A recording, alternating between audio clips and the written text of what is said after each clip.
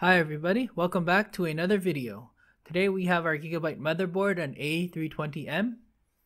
So we are going to practice on it. We are going to install a CPU, some RAM, and an M.2 SSD. We are also going to try to boot it into the BIOS to make sure it's working. So let's get to it. So here's our motherboard. We have our I/O shield.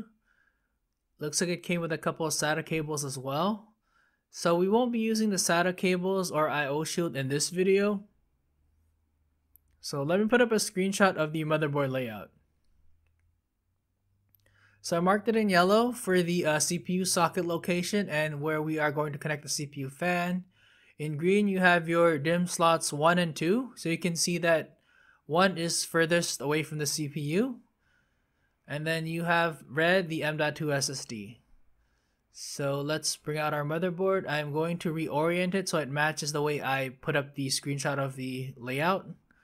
Here's our CPU, a Ryzen 5 1600. So we have our documentation right here.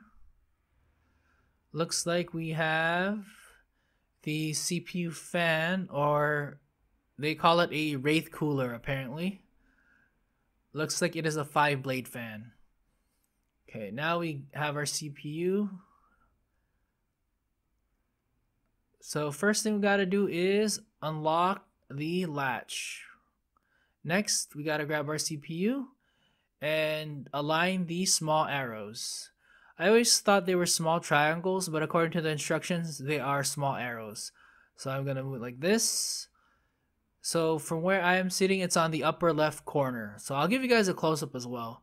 So I gently place the CPU, secure it in the CPU socket, and then we are going to point out the small arrow. So you can see it on the upper left corner there. So far so good. Now we are going to remove these. This is so that we can mount the CPU fan.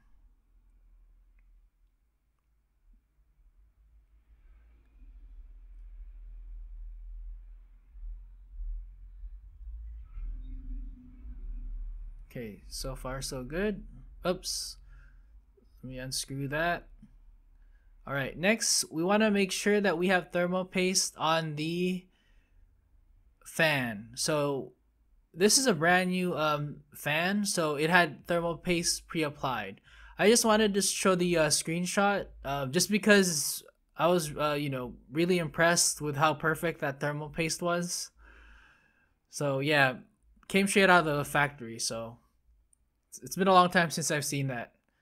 So now we are just securing the CPU fan. So the way I have it set up is I have the AMD facing away from the DIMM slots.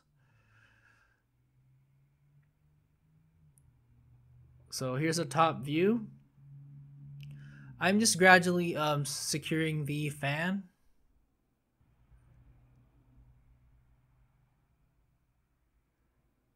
Alright, so once that is secured, we can connect our CPU fan. So you can see on the upper right corner there, it actually says CPU fan, so pretty hard to miss right here.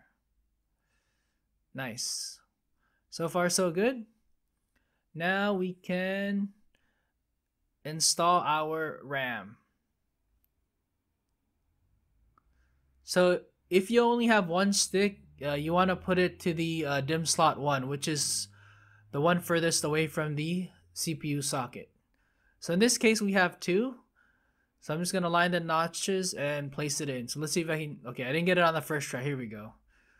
So that was in slot 2. And then now we are going to place the second RAM in slot 1. So yeah, if you only have one stick, go for slot 1. There we go. So far so good. Next, we can put in our M.2 SSD. So it's a 512 gigabyte. Here, so I'm using a PH1 screwdriver. Just gonna gently remove that. Next, we are going to grab our M.2 SSD and gently place it in. Right here.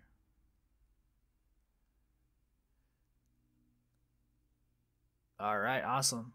So let me hold it down and secure it in place using the flathead screw.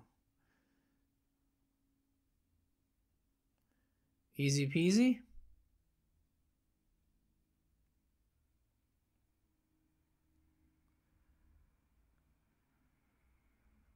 Alright, so just a quick recap. So we have our M.2 SSD, our RAM, and the CPU and CPU cooler. So far so good. Next thing we want to do is we want to do our test. So I marked it in yellow. We are going to connect the 24 pin and the 4x4 pin. We're also going to put in a graphics card and the power switch, the front panel power switch connection. I'll give you a better screenshot. So here from the power supply, it's going to be a 4x4 pin and the 20+4 pin. So this one's going to the motherboard right here. So like I said, this one's coming from the power supply. And then here we go, right here. So that's the 4x4 pin, also coming from the power supply. Now we want to identify this. So this is from the motherboard. There's a plus PW minus. And we want to connect our power switch. So this is coming from the MasterBox Q300L. So let me show you. It's really tiny, so I really had to take photos of it. So here's the power switch, and I'm gonna connect it right here.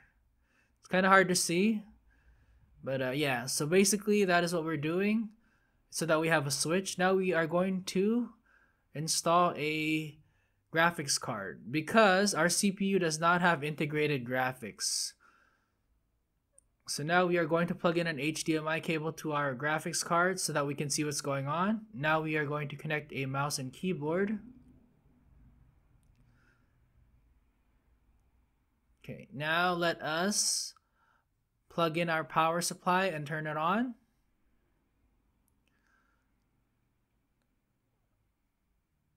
So we are turning on the power switch and then press the delete key to enter the BIOS. So I see fan spin and I see graphics card fan spin as well, and here's what we have. So the BIOS has been reset. Please reconfigure BIOS. So far so good. So it did boot up properly. So let's take a quick look at the settings real quick.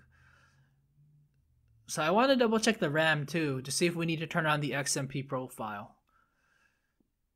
So let's see here. Let's see. So let's go into advanced frequency settings. So it looks like oh yeah. So if you look at the bottom, memory frequency is only 2133. So we might have to enable the XMP profile. So let's try it. Profile 1. Nice. So now it's on auto, 3200 megahertz for the RAM. So far so good. So yep, it is definitely reading the RAM correctly now.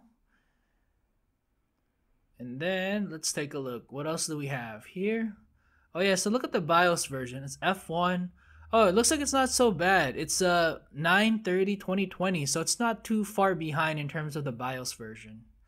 So far so good. So I do hope you enjoyed this video. Thank you for watching. Take it easy.